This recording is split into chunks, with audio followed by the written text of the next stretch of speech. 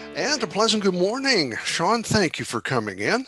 Uh, I'm Bill Bateman. This is Faculty Insights, and our special guest this morning is Professor Shawn Patterson from the Political Science Department and new to SOU. Did I get all of that right? Perfect. Thank you. Thank you so much for having me.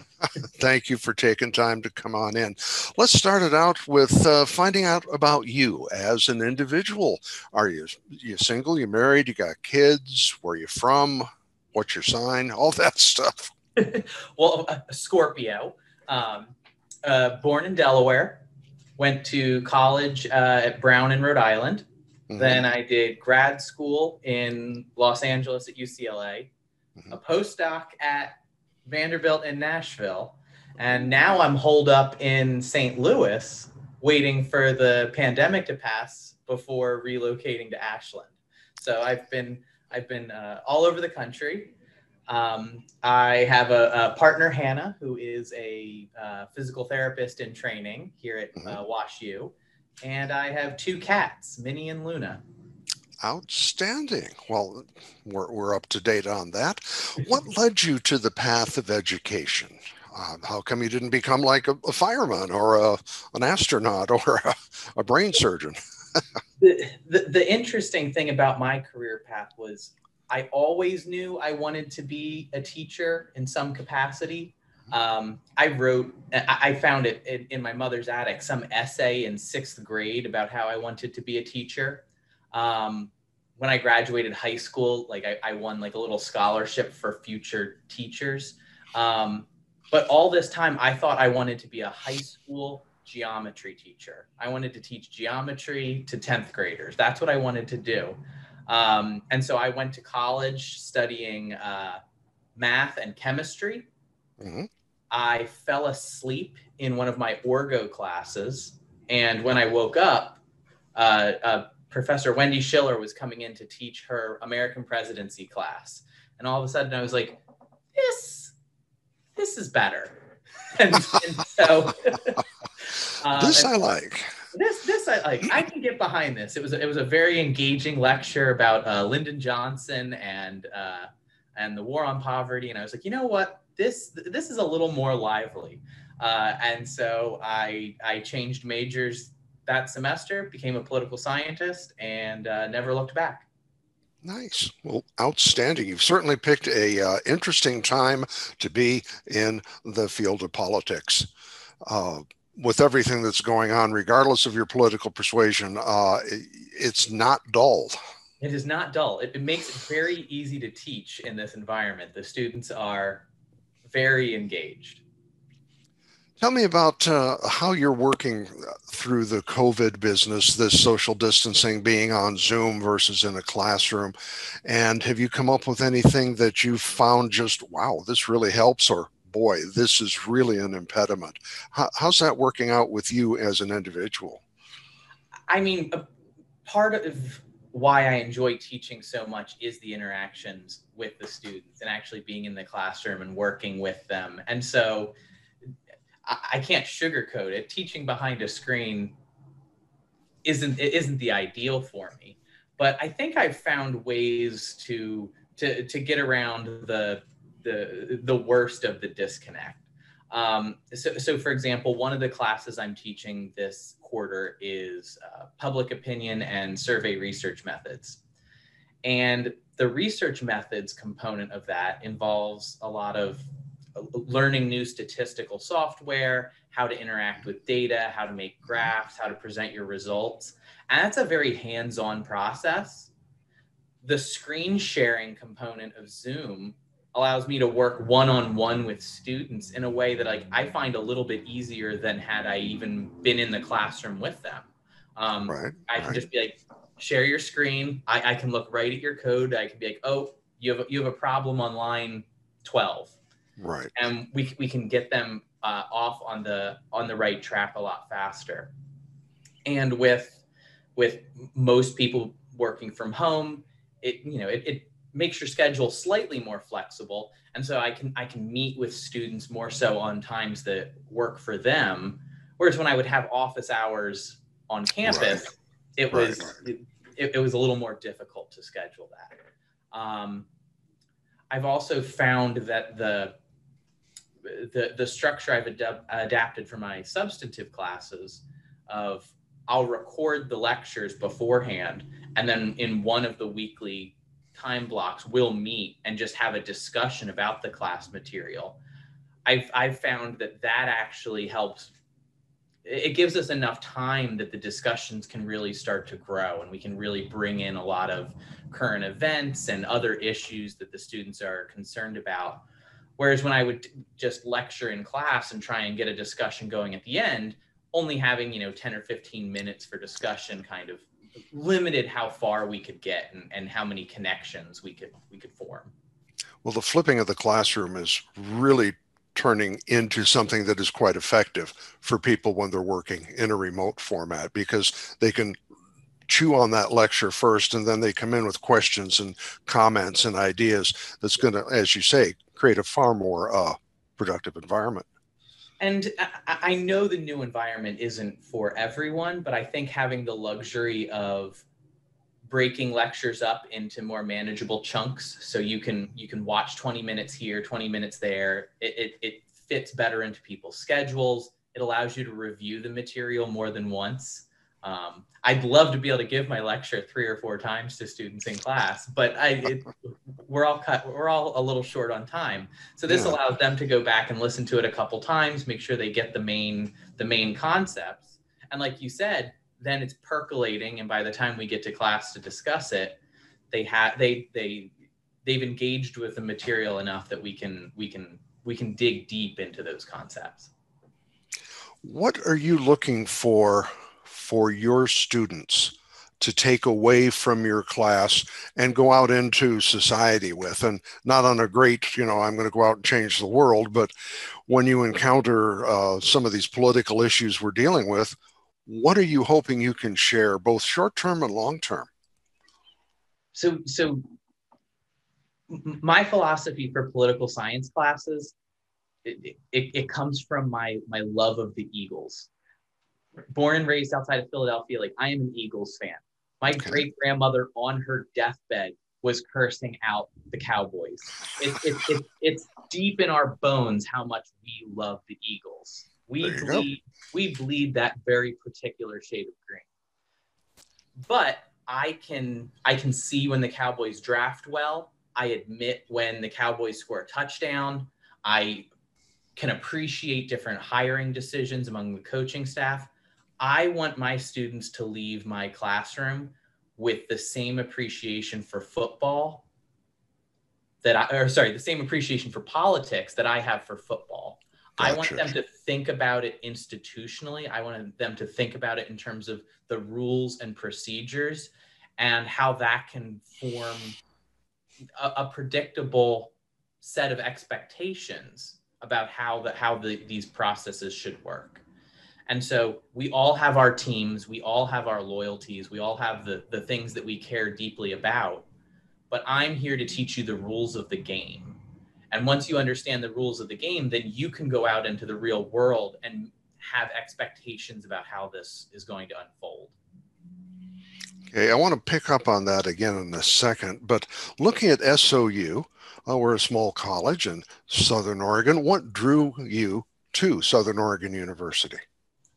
Well, strangely enough, I'd been to Ashland before. My advisor in my PhD program actually summers in Ashland. Like his house is in downtown Ashland, and he always told how much he loved Southern Oregon and how beautiful it was and how happy he was to get out of town. And so when I saw that Southern Oregon was looking for a political scientist who studied institutions, I was like, I have to give this a gander. Give it a shot. And then when I came out, I was like, this place is lovely.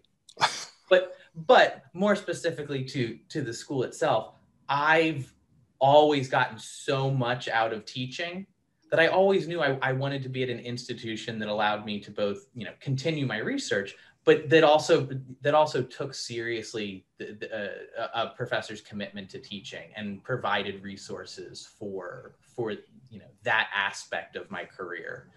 And so, it was a no-brainer. Well, outstanding. Well, we're glad you're here. Thank you for choosing us. Going back to what we were talking about, we have in football, and I love that the comparison. We have people who are diehard fans for one side or the other. Uh, they don't shoot each other all that often. I think. Do you have a thought? You don't follow Philadelphia sports very I closely. don't. I'm a West Coast guy, so Uh, what the heck happened? When did we become so tribal, so divisive? I mean, I'm sure you could do a book on this, but there are many books on the subject. Um, So my big takeaway that I want to leave my students with is that the polarization that we observe today is the byproduct of processes that have been in the works for a pretty long time. We can trace the polarization that we're observing today at least back to the late 1970s, early 1980s, if not before then. Um, as the southern U.S. states reacted to the 1964 Civil Rights Act, they increasingly started voting Republican up and down the ticket, which eliminated a large block of conservative Southern Democrats in Congress. And as a result, the parties began to increasingly sort between their ideologies. Republicans lost a lot of seats in New England, having their, the moderate Republicans of New England. The Southern Democrats lost a lot of seats with the conservative Southern Democrats. And so there were a lot fewer, what we would call moderates, members of their party that were, ideologically dissimilar. And then once you had these two cohesive parties, Democrats, the Liberal Party, and Republicans, the Conservative Party, voters started to follow suit. And those conservative Democrats increasingly become Republicans. Those Republicans increasingly become Democrats. And the important thing about that explanation is it doesn't involve anybody changing how they feel about the issues. It's just moving your party to increasingly bring that ideology into alignment. And so we used to have two diverse parties on ideological grounds that are now very homogenous. And we can just see that process now. It's trickled down to our state governments, to local governments. It's trickling down to voters. We're increasingly sorting between these two camps. And when you have fewer cross-cutting cleavages, there's fewer opportunities for collaboration, for cooperation, for compromise. And that's what leads to this environment that we have today. Once you start to view the other party not as the opposition, but as your opponent,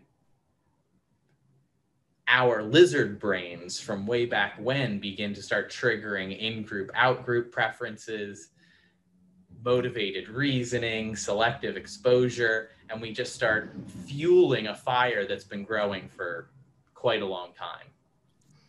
I watched, I don't know if you saw it, the Newsroom with Jeff Daniels. It was on HBO, Aaron Sorkin. He goes after the Tea Party in a big way. At the time that program was filmed, he was talking about the Tea Party methodology and the whole big business of the Koch brothers. And we hear both sides screaming like Kate Brown takes millions from Blomberg and somebody else takes millions from this group and this pack. Add to that the religious component. Is there a back door to this, or are we just determined to bump? I've talked to more people I would never expect to use terms like civil war or confrontation. I'm hearing this from old people, older than me, which is what the hell? I wish I had some silver bullet explanation or some silver bullet solution that I could recommend for issues of how to solve polarization. But the problem with trying to address the issue now is, like, as I was saying, this is the chickens coming home to roost for a process that's 40 years in the making. Mm-hmm. And once that boulder's rolling down a hill that fast for that long, it's really hard to stop. And so a lot of the solutions that we hear talked about in the news as possible solutions, they're addressing the short-term implications of our polarized system, and they're not dealing with that root cause from the get-go. The last time the nation was this polarized was right before the Civil War. And so, is an armed conflict that kills 10% of the male population the only solution? I hope not. I hope not either. that's not the message that I want people to take away from this, but it is a big problem that needs a big solution. And changing our electoral systems, or changing how we regulate campaign finance, or changing the primary process, little things like this aren't going to address a problem this big and this systematic. One thing I was curious, and I'd like your opinion on, I saw during the Ken Burns film, The Civil War, talking about polarization. A historian, and I think it was James Bierce, saying one of the key problems with America at that time is we lost the ability to compromise. We've always thought of ourselves as uncompromising, but in fact, America is built on compromising. That was his position. I find many people today will believe in a UFO behind the moon. Yes, that's up there, but they won't be willing to listen to another viewpoint. And the conspiracies, oh my God, COVID is just a hoax. There's nothing wrong. Don't wear a mask. My partner's a nurse. She sees it every day. Wow. What is your opinion? And is there, I don't think there's a silver bullet, but is there a way around this that we as creative human beings can come up with? There is a great book that I always try and have my undergrads read whenever I can. It's called The Righteous Mind by Jonathan Haidt. And it explains how humans came to develop their senses of right and wrong, their senses of morality. And his argument is essentially based a little bit out of evolution. When we were lizards, we had very basic brains that just needed to survive. We need to get food. We need to react to our situations as fast as we can to solve a problem. The front part of our brain that does the thinking and the reasoning and coming up with explanations, that came a lot later on in the process. We got that much later in the game. And so if you think about how humans react to things in the environment, 95% of what we do is reacting with these innate processes and then coming up with explanations to justify it after the fact. And it's very difficult to get your brain to think about something before you do it. Oh, yeah. We react to the world around us in a way that's motivated from a lot of evolutionary impulses that we no longer, we don't need as much in today's society. And then we come back and provide an explanation for why we did the things that we did, why we reacted the way that we reacted to things. There's a lot of things that you can do to force your mind to actually think about things. And a lot of it is, being very, very conscientious about your decisions, taking time to think through outcomes before you make decisions. And there's not a lot in our political process that rewards those processes. That's true. Tweeting, retweeting, posting things on Facebook. We're primed to accept information that already fits with our viewpoint and reject things that come into conflict with our views. And there's not a lot that motivates people to do so otherwise.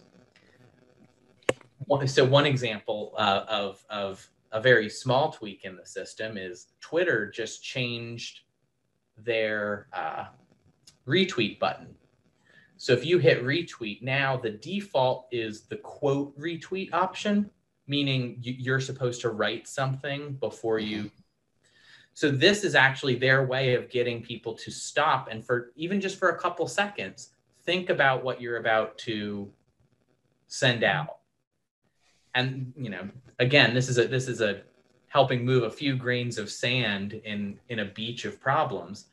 But that's the process of getting back to compromise. That's the process of getting back to debate, is finding small ways to force ourselves to think about our actions and not just react to our environment. It seems to be almost a childlike level. Like we've got a 2-year-old having a tantrum. I want it, I want it, I want it. I personally have dropped Facebook. I have dropped Twitter. I have dropped Instagram because I realized I was arguing with some 14-year-old Romanian troll in his mother's basement, and I'm not going to change anything there. I now go to meetings. I now go to, I read actual books and I talk to actual politicians and representatives, some of which I like, some of which I don't, but I'm getting real information.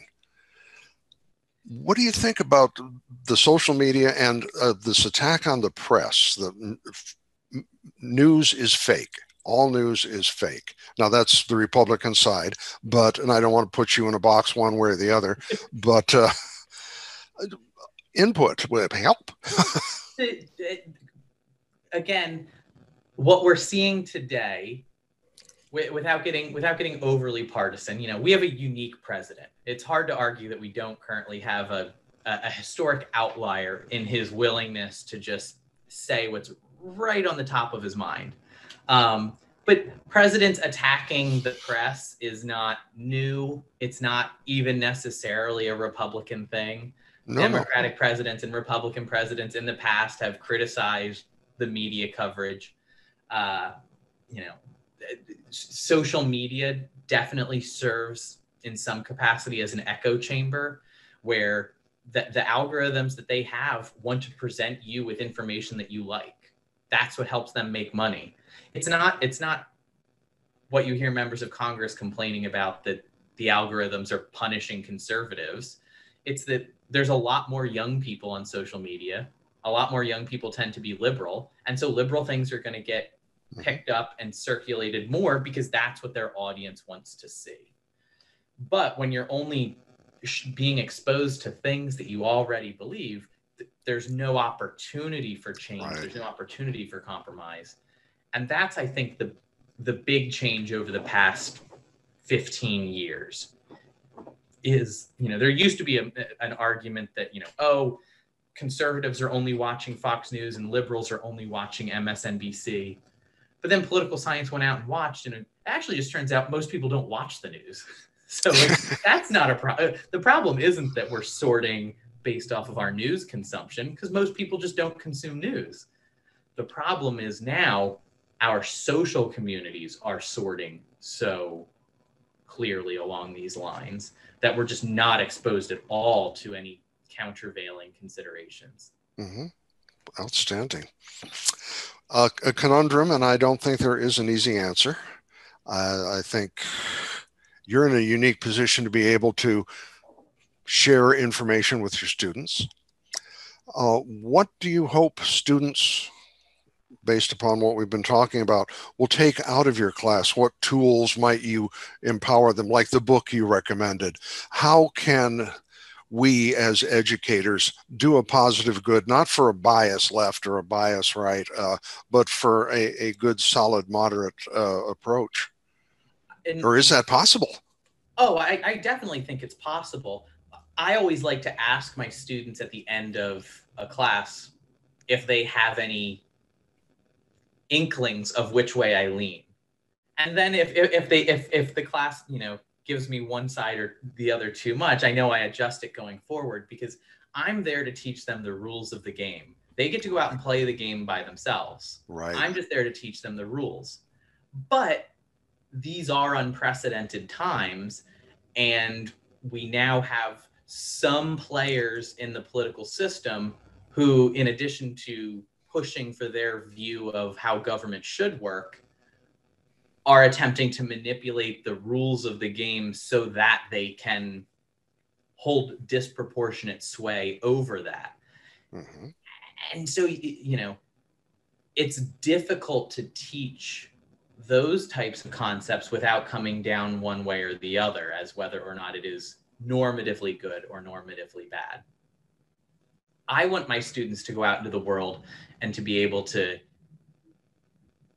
see when political players are playing the game fairly and when political players are bending the rules to fit their ambitions. And I want them to be able to assess the credibility of the information that's coming to them. You know, when I would teach high school students who were just graduating, it was the summer before their freshman year. The number of students who didn't, like, at that stage in the game, didn't know that there were biases in that Fox News was presenting something different than CNN, was presenting something different than MSNBC, and just helping them uncover what is a reliable source, what is a credible source, and how to think about the information that's coming to them critically. That's the skill set that I want political scientists to leave SOU with. Outstanding. Anything that I have tap danced around and haven't hit yet, or any points you'd like to make? I always like to give the guest an opportunity to share. I'm trying to think. I wrote out little bullet points to all your questions. I'm just seeing if I Thank you. Good. No, I think we hit all the big ones. All righty. Long-term goal at SOU, I guess that's what we can close out with. You're hopefully going to be with us for a while. What would you like to see happen within your department, your discipline, that you feel would be beneficial? Well, my first long-term goal is to get on campus. Yes. My second long-term goal is, I think that political science, as we teach it to undergrads, is very, very good at teaching them the rules of the game, the structure of government, how government works, why government works the way it does. Where I think we could better serve our students, and this isn't just SOU, this is how I just feel political science is taught around the country, is to set them, to emphasize the science of political science. How can we help them develop a toolkit that allows them to systematically measure, study, test hypotheses about how government works? How can we help them develop this toolkit? Because this toolkit, while we can teach it to them how to apply it to questions of government, questions of representation, it's a toolkit that's going to help them in a large number of career paths. So being able to take a step back and systematically study some phenomenon and clearly present your results, make an argument, that's a skill set that I think we could do more for. Outstanding. Well, once again, Shawn, thank you for taking time out of a super busy schedule coming in. We look forward to finally getting to campus. If you do stop by, I'll buy you a coffee at least. And Can't wait. Look forward to meeting you. Thank you again. Have a good day. Thank you. See ya. Bye-bye.